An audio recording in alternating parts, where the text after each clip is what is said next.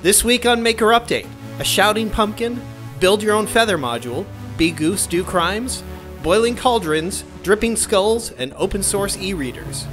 Hello and welcome to another Adafruit edition of Maker Update.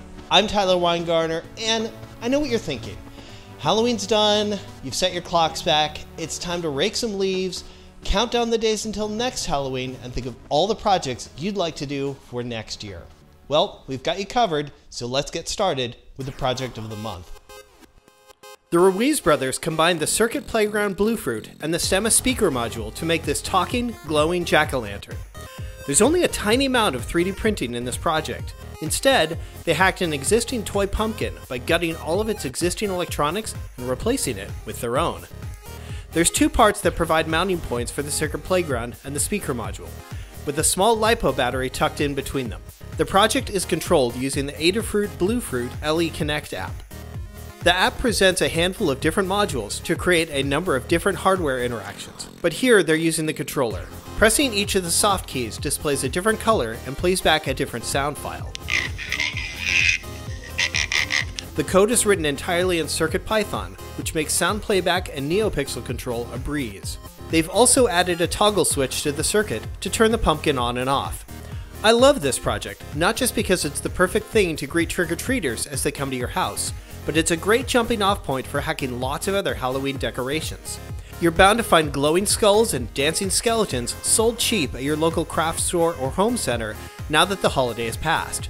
And the Circuit Playground Bluefruit is the perfect board to start turning them into your own spoopy interactive decorations. Now for the news. Beginning November 1st through to the end of this year, Adafruit is hosting their Take Flight with Feather contest, which challenges anyone to design their own board for the Feather ecosystem. There's separate categories for ridiculousness, cutting edge, assistive technology, and more. But every single entry will be judged for its manufacturability. If your entry is picked, a run of 100 boards will be manufactured and stocked at Digi-Key. Super cool. Last weekend, O'Reilly held their TensorFlow World Conference, where ARM and Google distributed the official conference badge, an Adafruit Pi badge with TensorFlow Lite Micro pre-installed. With an onboard microphone and preloaded with the voice recognition demo, it's a great place to get started with machine learning. Finally, Adafruit hosted a Buy One, Give One donation campaign for Black Girls Code, a nonprofit that creates learning opportunities for young women of color in various tech disciplines. Within a few hours, Adafruit maxed out their donations of Circuit Playground Expresses. Digi-Key offered up another round of hardware, and they ran out again a short time later. Hopefully there will be a third round if you want to contribute to the generosity. Back to more projects, last month the Adafruit featured hardware was the Monster Mask, and everyone went nuts adding this to their costumes and projects for Halloween. Aaron St. Blaine used it to create the eyes and control the barking mouth of this furry Fizzgig from the Dark Crystal, while John Park made animated eyes for this weird meathead charcuterie centerpiece. Phil Burgess refreshed this old costume mask with new eyes and a microphone to change his voice to something a little more menacing. Good candy. The Reese's and the full-size Snickers, yeah. Those are the best. Speaking of menace, John Park also used the monster mask and a microphone as a controller for Untitled Goose Game, triggering the in-game honk by using his own voice. And finally, Timothy Weber paired the monster mask with an IR grid sensor to create a pair of eyes that would follow you as you move around the room. Phil Burgess created this weird, creepy, drippy, glowing dragon skull with an Adafruit M0 basic proto feather, several strands of these skinny 4mm NeoPixel strips, and some individual NeoPixel dots, and a whole lot of patience. The NeoPixel strands were attached to the outside of the skull to create paths for the drips, and then painted over with white paint to hide them.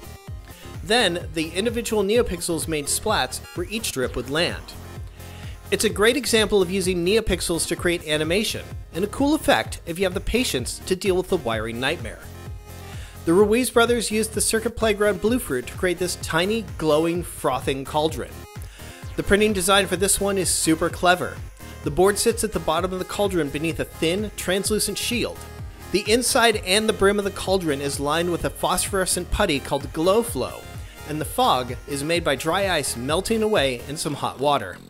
The NeoPixels shine through the shield, lighting the fog and changing colors. It's a cute project and a ton of fun. From the Adafruit community, we get the Easy Make Oven from Dan Cogliano. Toaster ovens have long been the darling appliance of DIY reflow setups, but this project turns it into a much more refined tool with the addition of a Pi portal for monitoring temperatures and creating heating profiles. You won't even need to hack your toaster. The temperature is monitored through this Adafruit thermocouple and regulated through this power outlet relay module. Perfect if you're squeamish about working with high voltage devices. The Pi portal lets you define your own temperature curves and then see how close the actual temperature matches. It's a great build for anyone looking to move beyond through-hole soldering. Time for some tips and tools. Last month was Open Hardware Month, and Adafruit made a post every single day about open hardware projects, communities, and other related topics. If you missed it, now you can find the links to all of these posts on a single page. Head on over and dive right in. Speaking of open hardware, the Open Book project from Oddly Specific Objects is an open source e-ink e-reader based on the SAMD51 chip and a Feather form factor. Heavily inspired by the Pi badge, one of the coolest things about this project is the silk screen on the custom PCB. There's tons of documentation about the project on here, from pinouts with their functions clearly labeled, tons of info about the components on the board, and more. It's a great use of the real estate offered by a large board and ensures you'll have something to read even before you load it up with books. There's a few new boards that you'll be able to use with CircuitPython. One of them is the SparkFun Quick Micro. Quick is a relatively new board ecosystem allowing you to chain numerous components together over I2C. The Quick Micro itself is a tiny board like its name suggests, a little larger than a quarter. With several GPIO pins, it might be what you need for your next project. You can also start writing CircuitPython code on the Sony SpressSense and the Arduino Nano BLE edition. For this month's Adafruit product spotlight, we're checking out the Stemma non-latching relay.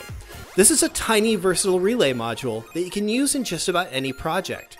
The relay can be triggered by either 3 or 5 volt logic, and the relay itself can carry current loads of up to 60 watts. Not something you want to use to turn your oven on and off, but can certainly be used to trigger a lamp and plenty more. You can easily experiment with higher voltage projects from any development board, and there's space to attach an additional 3-pin terminal to control more circuits. And that is going to do it for this week's show. I hope your post-Halloween is giving you plenty of time to think of new projects or start working on them. If you like this show, give it a thumbs up, hit subscribe so you don't miss the next one, and huge thanks to everyone at Adafruit and to our supporters at Patreon. Thank you so much for watching. We'll see you soon.